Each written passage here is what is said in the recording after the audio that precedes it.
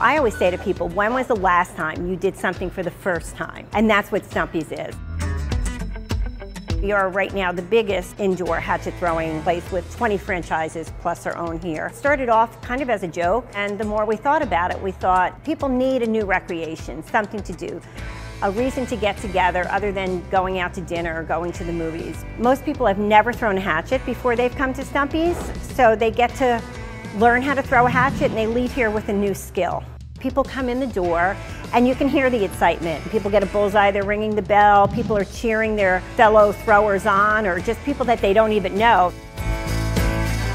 I think this is America's next bowling. People are here, they're taking pictures of themselves doing something they've never done before, something out of the box, something fun. They post the pictures, their friends see it, and people are like, oh geez, I want to do that. That looks like so much fun. So the very social aspect of Stumpy's, I think, has helped us grow.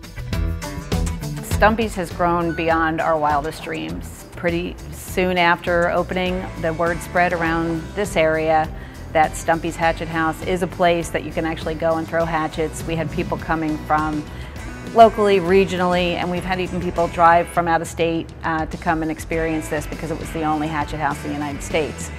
Since then, a lot of our customers said, we'd love to own a hatchet house. So that's when we decided to explore franchising, and we've had inquiries from all over the country, and now with 21 locations sold, this business has just taken off to the point where it's been life-changing for us. With the number of franchises that we've sold, our next biggest challenge is really supporting those franchises and making sure that they're as successful as we are. And we're excited about that. We've got a path forward and we're excited about making that happen.